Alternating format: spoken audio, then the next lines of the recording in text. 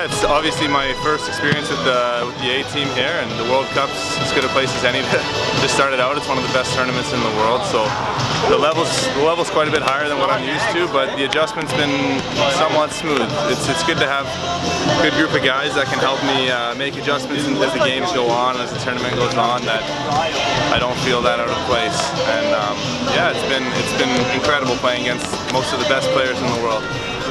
Yeah, I would say a guy like Sergei Tetyukin, he's been playing longer than I've been alive almost, so he was pretty fun to play against. A guy like Dmitry Muzerski's, you know, a world famous player, and it was crazy to play against him as well. And yeah, the Polish team, the Italians, the Americans, there's some absolute world class players here, so it's been something else to play against them. You just got to prepare for every team the same way, whether it's, you know, Olympic champions or some guys you've never even heard of.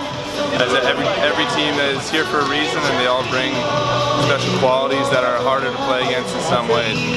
Yeah, you got to treat every game like you're playing the Olympic champions.